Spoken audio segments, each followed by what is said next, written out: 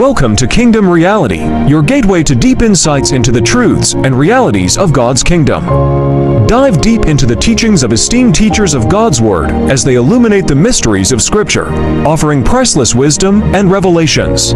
Our channel serves as a beacon of enlightenment, guiding seekers on a transformative journey towards understanding the essence of divine truth and purpose.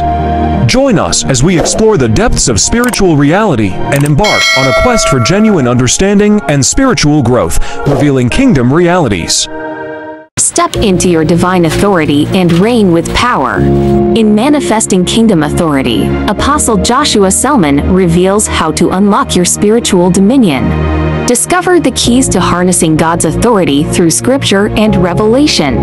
Learn how to stand strong and unyielding in the face of adversity. Embrace your role as a kingdom ambassador and transform your world, empowering you to manifest the authority of God's kingdom. Bound, they are unclean spirits, bound in everlasting chain. You can't command them to be loosed. They were bound and kept for the sake of the elect. Are we learning? The thing is hard, but just listen carefully.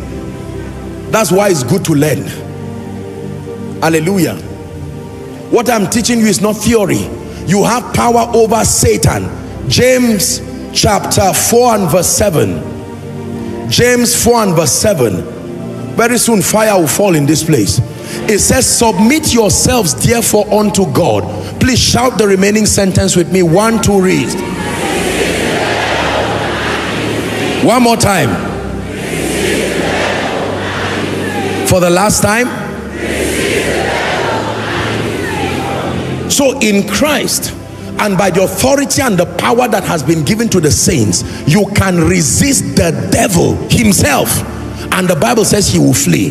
Meaning, if you resist him and he does not flee, you are doing something wrong, because the rule is, if you resist the devil with the consciousness of that authority and power, he will flee. He will flee. He will flee. Matthew chapter 10 and verse 1. We have power over Satan and over unclean spirits. Matthew 10 and verse 1. Ladies and gentlemen, please read with me. Don't get tired of reading. 1, 2, go. And when he had called unto him his 12 disciples, he gave them power against unclean spirits. Power to do what? To cast them out and to heal all manner of diseases. Now listen. Every spirit that does not directly influence earth and the operation of men on earth is not within your jurisdiction. Listen to me. The basis of your exercising dominion is because of the interference that those unclean spirits pose to your life on earth and the program of God. Are we together? So going around to start shouting around the planets that we know in our galaxies in a bid to bind spirits is not very mature. The Bible does not teach that. The only reason why you will be learning the use, the purpose of power, the reason why we rebuke spirits is because we have learned that they are insistent on remaining within our domain and affecting our well-being and the program of God. This is the basis for which we cast them out and resist their activity. Are we together now? That means if all the spirits that plague men today decide to relocate out of earth and not trouble you nor God's program, you don't have any business casting anything again. Your business becomes wisdom to build God's program. The reason why we have to pause and deal with them is because of their insistence to interrupt your life. So when the Bible says we have power over Satan and power over unclean spirits, listen to why. The reason why we have power over those unclean spirits is because of their determination to remain operative within the domain of earth. Are we together? And to frustrate the believer and the program of God. This is the reason why we deal with them. There are spirits, I repeat, that are bound in everlasting chains. There are other cadres of unclean spirit. You don't need to cast them. You don't need to do anything about them, because God's justice is already being meted on them. They are already bound. They don't affect you, so you have no business with them.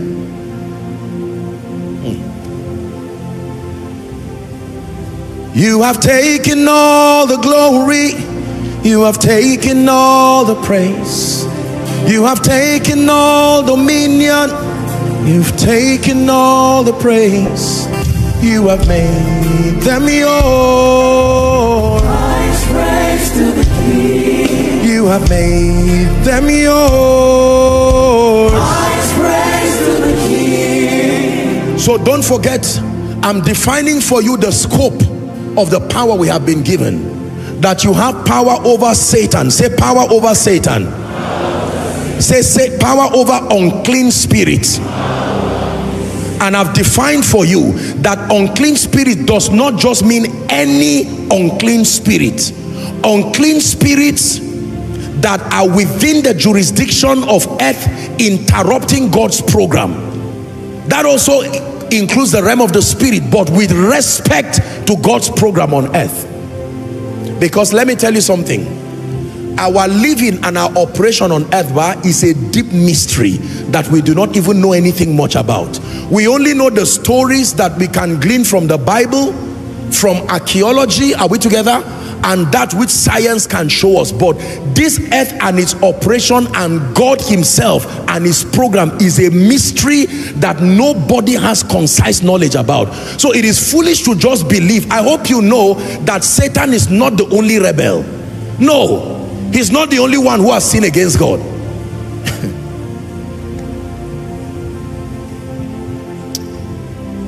I hope you know the lake of fire was created by God.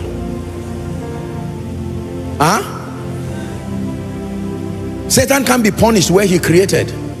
The lake of fire is part of God's justice system. That Satan and all those who are found wanting, who have not accepted Jesus, will be relocated to the lake of fire. There is nobody, based on the authority of scripture, as far as our dispensation is concerned, who has been taken there now. That judgment in the lake of fire will start officially when Satan joins them. Read your Bible. It is God himself who will cast people to the lake of fire. It is the second death, the Bible calls it.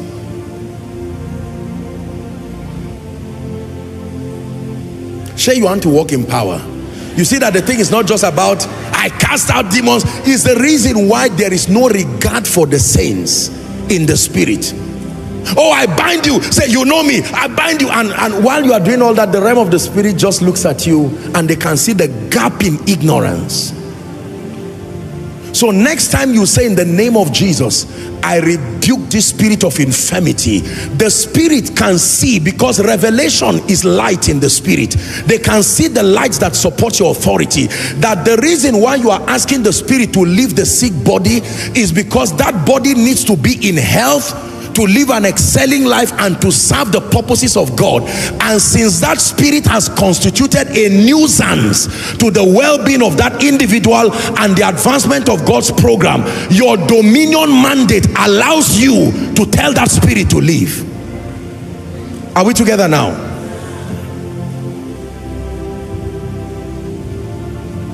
This is koinonia. So you have power over Satan and over unclean spirits. Number two, you have power to change negative circumstances. This is another jurisdiction of the believer's power. Power to change negative circumstances, like sicknesses, like diseases, like afflictions. Matthew 8:27, please. Matthew chapter 8 and verse 27. But the man marveled, saying, please look up, please look up. You will write, but look up. I need you to learn this. But the man marveled, saying, read with me, what manner of man is this, that even the winds and the seas obey him? Please look up. Did Jesus cast out wind every day? He only casted out wind when it became an interruption to his journey. Are you seeing that now? He did not just get up and look at the wind and say, wind, I need to demonstrate that I have authority. Provided the winds and the waves did not interrupt him walking as they were created, there was no need harassing them. But the moment the wind constituted a hindrance is the reason why many believers' prayers are not answered, because the basis for exercising that authority is not understood. The winds and the waves were told to be still, simply because if they were not still, they will cause something to happen in that boat and they will abort that journey to the other side. Are we learning now? This is very important. Give us that scripture again. What manner of man is this, that even the winds and the sea, everybody say winds, say sea. Does that look like the jurisdiction of man? The winds and the sea, not just spirits alone, the winds and the sea obey him. Do you know? Now I don't want you to feel frustrated, but if believers were walking in the zenith of our kingdom authority, I'm trusting that God will bring us there. It means that the believers within a territory can stand to tell tornadoes and tell boisterous operations of the wind manipulated by demons that are sweeping homes. You can stand as a priest that you are and speak to the wind and say, I seize your partnership with the spirits of destruction. The waster will not use you to destroy houses, and it should obey you. It's only that we know that theoretically, but if we do it, it will not work. You know why? Because we have not come into the consciousness of that authority. Someone say, I'm rising. Say it in the name of Jesus, I'm rising. Ladies and gentlemen, as hard as this class is, learn it before that wind comes near you. Because to think the wind will not come near you is playing games with your destiny.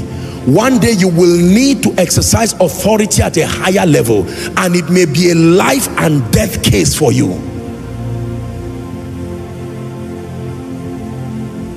Man was given authority over Satan and unclean spirits as touching their interruption of our well-being and God's program on earth.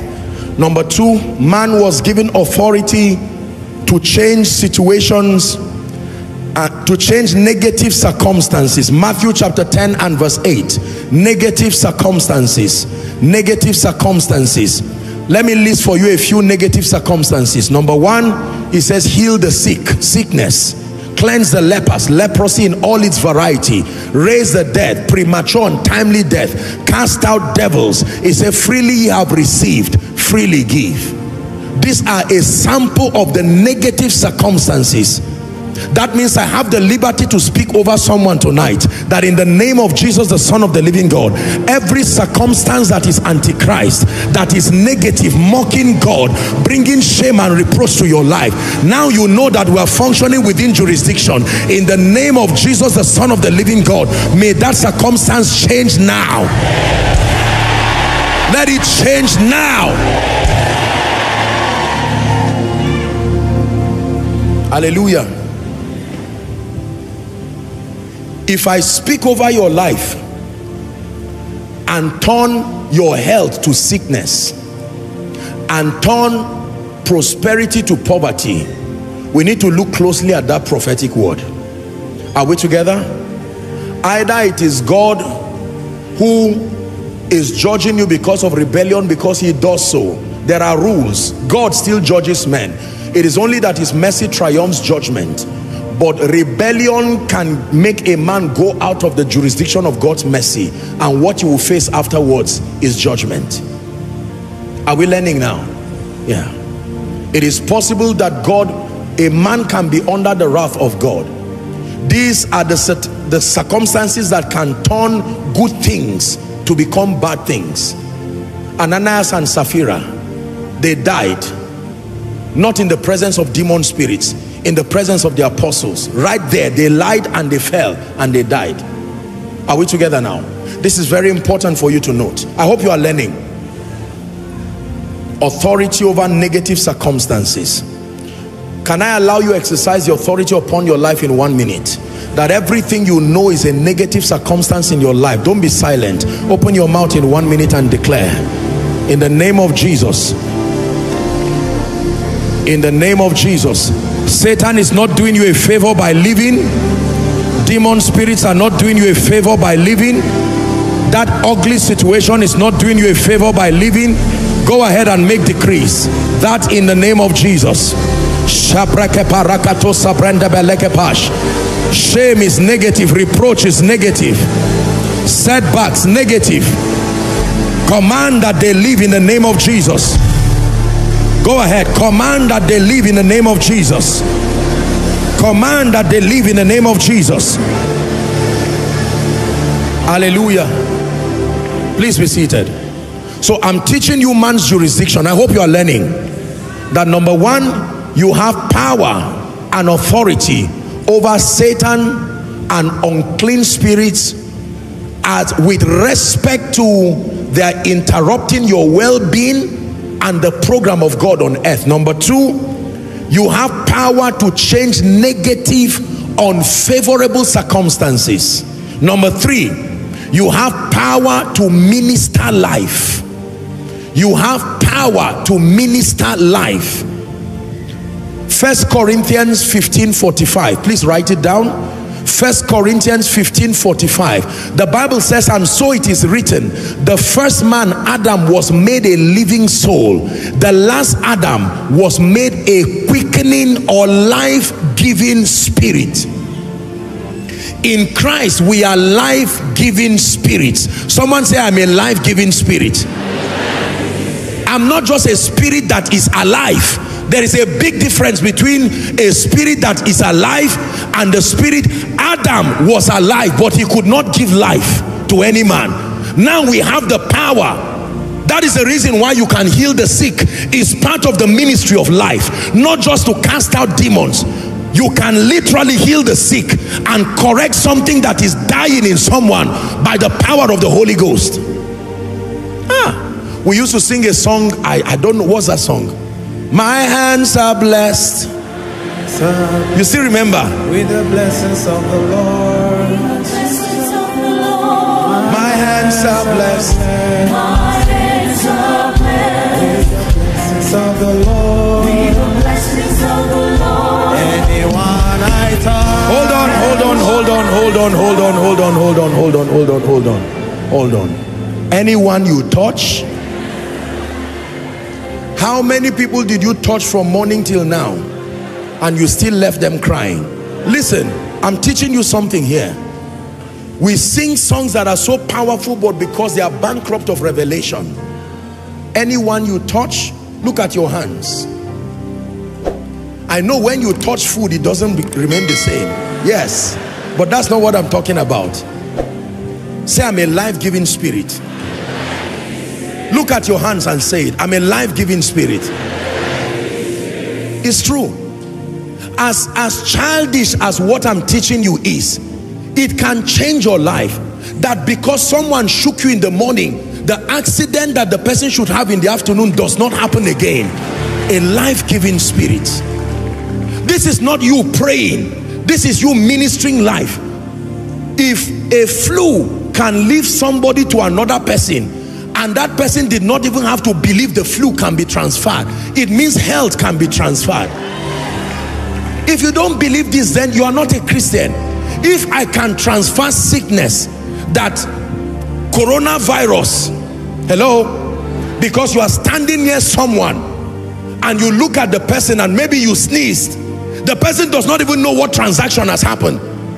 He just pats you and goes back home, and certain symptoms. So signs can follow men. That is the same way someone comes to your house.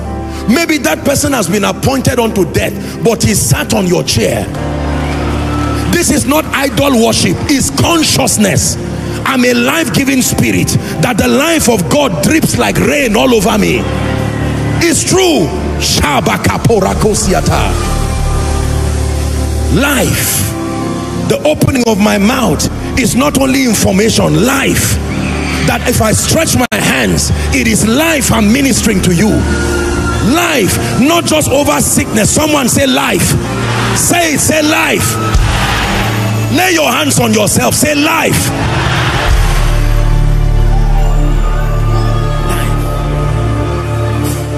Listen, carry this revelation. You own a restaurant.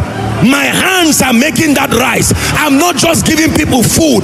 I don't, Lord, those that have diabetes, those that have cancer, as they come to this restaurant, I am a life-giving spirit.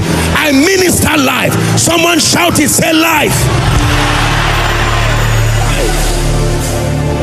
Listen, now, I'm not saying you should practice it. I know it has been abused in the body of Christ. But that is why you can hear someone who say, a man of God sat here and I came and sat there. Or I came to the altar. It's not anything superstitious. It's that those who carry this consciousness, the realm of the spirit respects their consciousness. Listen, I tell you the truth and I lie not. I've had people who sat in places where I sat down for meetings. Many people sat there, but someone like the woman with the issue of blood will say, Lord, I recognize that part of the authority you gave man is the power to share life, to literally, like you can, listen, science have taught you, can you not share a recharge card? Talk to me. I can have 1,000 naira recharge card and I can see you in need. Out of compassion, I can share 500, and without our phones touching themselves, you will receive it. That means I can minister life to someone in Lagos. I can minister life to someone on the internet watching now. I speak life to you. Life in the name of Jesus. Listen, do you know what life is? Life does not just mean breathing in and out. Life means whatever makes for dignity is called life. Whatever makes for sustenance is called life. Whatever makes for ease is called life. So when I call you a life-giving spirit, I don't just mean you are a healing spirit. I mean your presence makes for continuity. There are some of you who will receive jobs, not because you need the job, but that company is dying and God needs a life-giving spirit to be introduced in that office. Because 1 month without a life-giving spirit, that corporation will go down and God will send you there.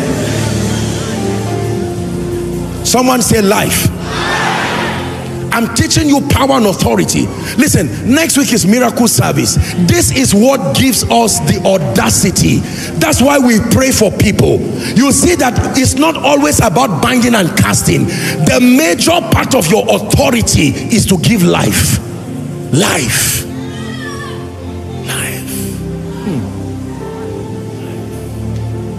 Life can translate as financial prosperity. Yes, sir.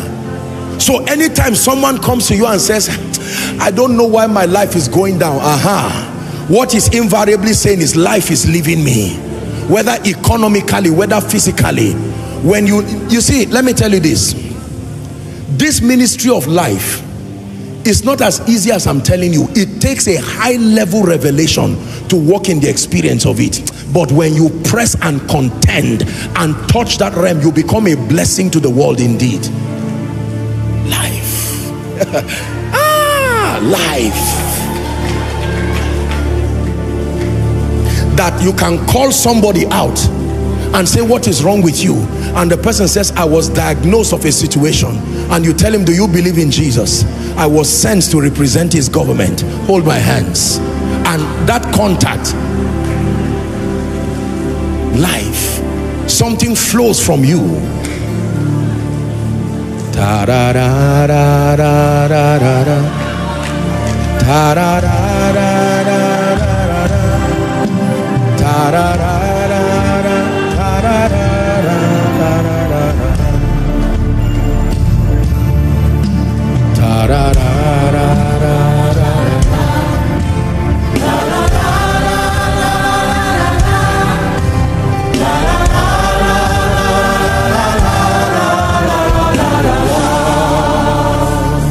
If you can, please hold hands with someone by your left and right in 1 minute. Just pray in tongues in 1 minute. Let the life of God within you find expression to someone. You are receiving both horizontally and vertically. Let the life of God that build up through your prayer altar, let it flow to someone. Pray in the spirit in 1 minute. Let it flow, let it flow. Let it flow, let it flow. Let it flow, let it flow. Go ahead and pray.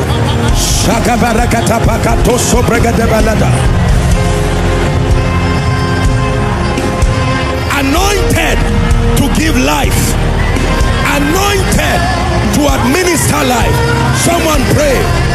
Hey, let it flow, let it flow. Let it flow, let it flow. Let it flow, let it flow. Oh, let it flow right here, right now. Let it flow, let it flow. Life-giving spirit. Life-giving spirit. Life-giving spirit. Life-giving spirit. Life-giving spirit. Life-giving spirit. Let it flow.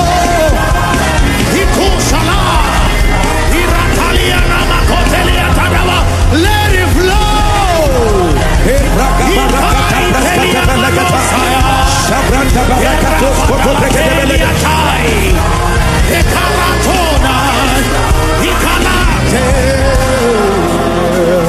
Listen. Please listen to me. Listen to me. Listen to me. One of the greatest ways to be a life-giving spirit is to be a giver. Giving means something that was with you, a partaker of every grace you carry, leaves you to another person, whether as finances or resources, in any way and any manner. When you are a giver, it's a major way. I'm not talking of money. So if I give someone 10 naira, you will use the notes, but there was a grace on it. That is really what I gave you, not the money. The grace that brought ease, the grace that brought favor is what you came in contact with. If you don't know, you can use the 100 naira and just buy something, and it's the person who collected it at the shop that will carry the grace.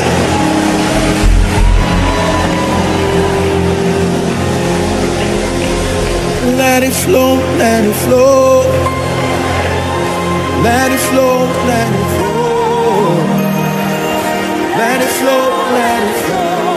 Oh, let it flow right here, right now. Listen, let me tell you something.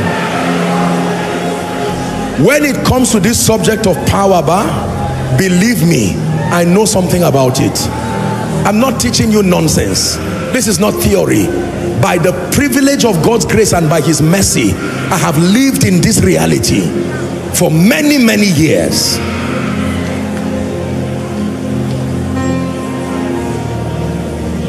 Power over Satan, power over unclean spirits as they attempt to interrupt your well-being and God's program. Number two, power to change, manipulate negative circumstances in your life and the life of others. But in all your manifesting power, know that a major part of that assignment is to be a life-giving spirit. Say that after me. Life-giving spirit. One more time. Life-giving spirit. A preacher is a life-giving spirit. A medical practitioner who is a kingdom person is not just a healer like a ritualist or a traditional person. A life-giving spirit. Look at your hands again. Let it flow, let it flow. Hey! Let it flow, let it flow. Let it flow, let it flow. Oh, let it flow right here. One more time now. Let it flow, let it flow. Let it flow, let it flow.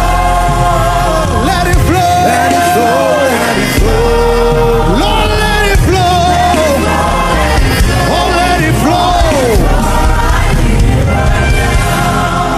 Please be seated. Are you understanding my teaching so far? Hallelujah. Listen to me. Please look up.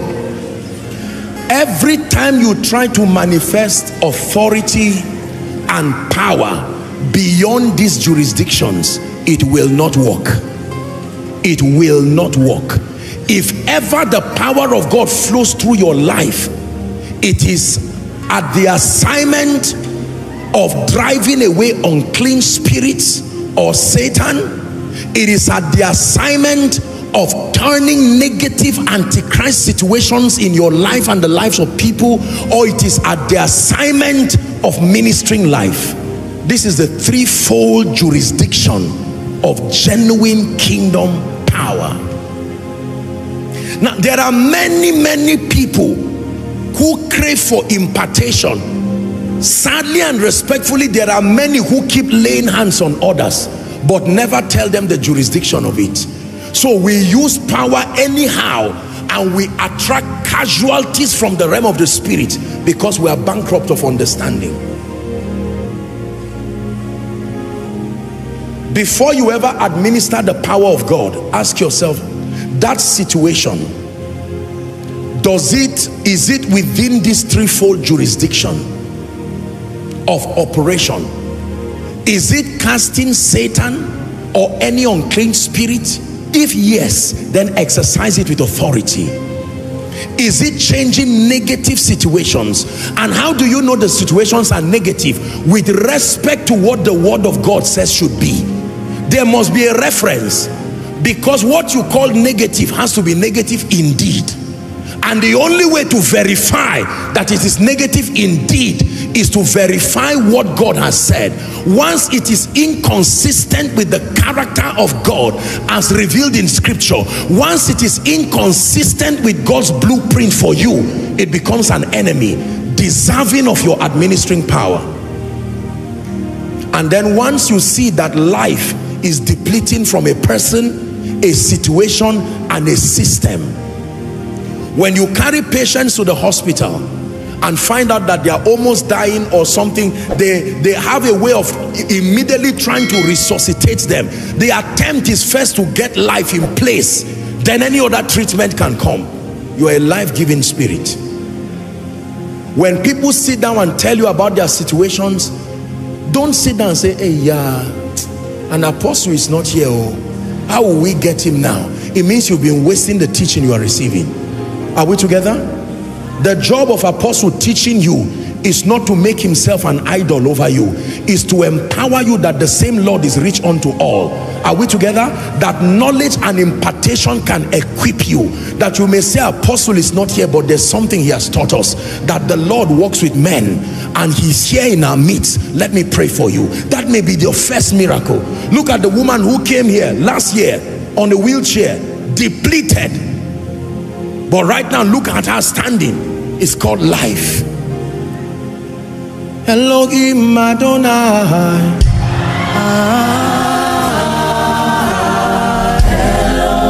Elohim Adonai.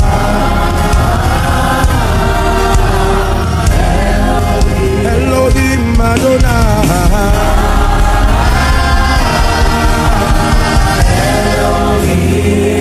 Please sit down and write. Let's hurry up. How to manifest kingdom power and authority.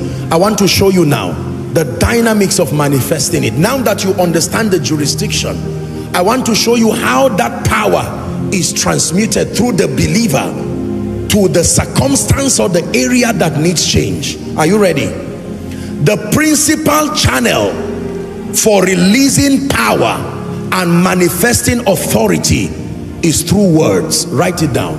The principal channel for manifesting, for releasing power and manifesting authority is through words. Mark 11:23. Everybody say words.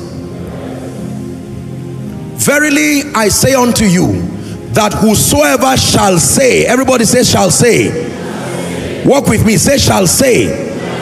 Whosoever shall say to this mountain, You would think because it's a mountain, it never said whoever shall push this mountain shall say, be thou removed and cast into the sea, and shall not doubt in his heart, but shall believe that those things which he saith shall come to pass.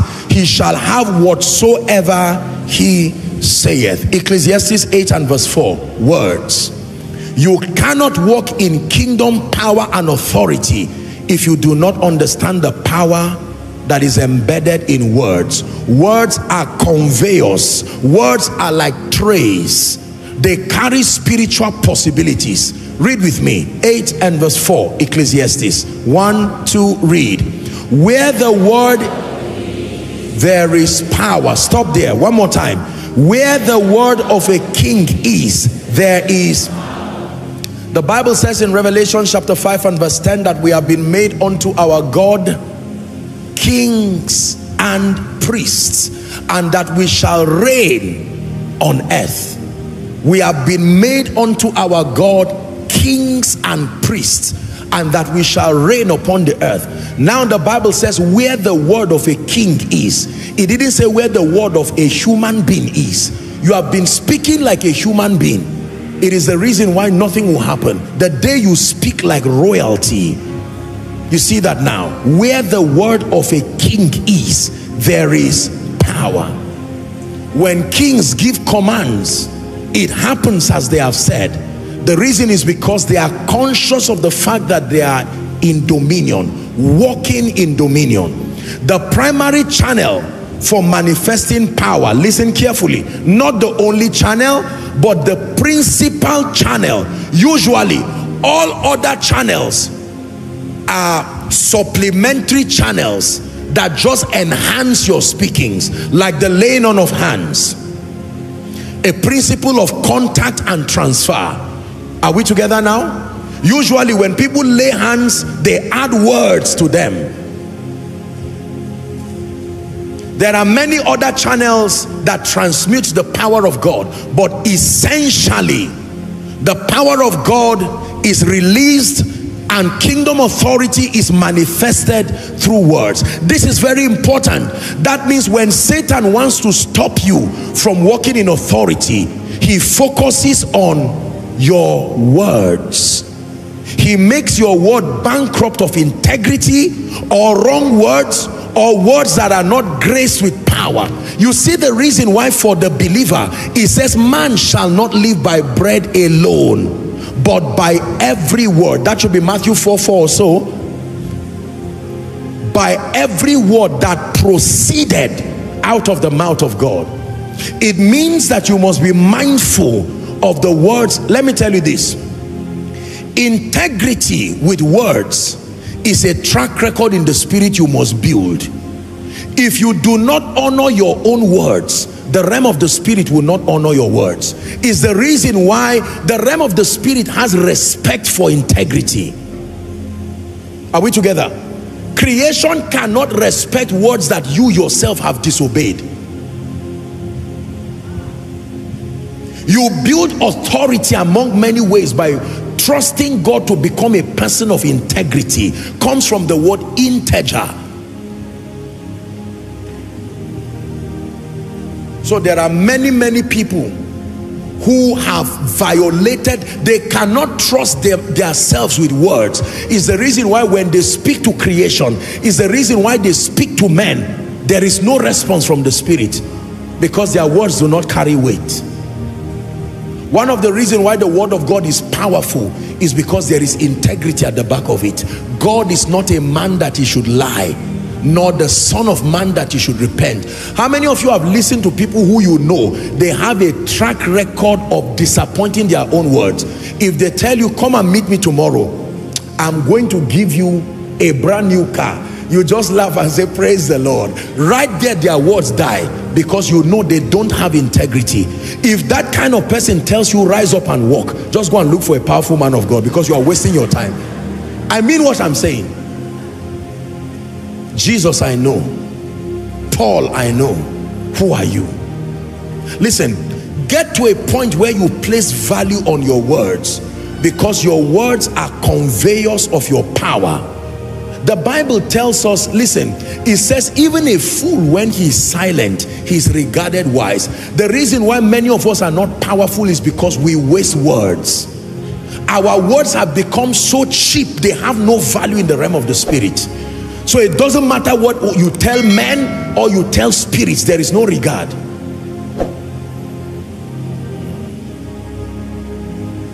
My heart is inditing a good matter. Yea, I speak of excellent things.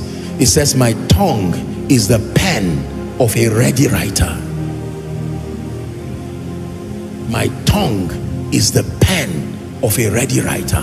If I open my mouth, I'm imprinting something on the destinies of men. Listen, true dominion and power.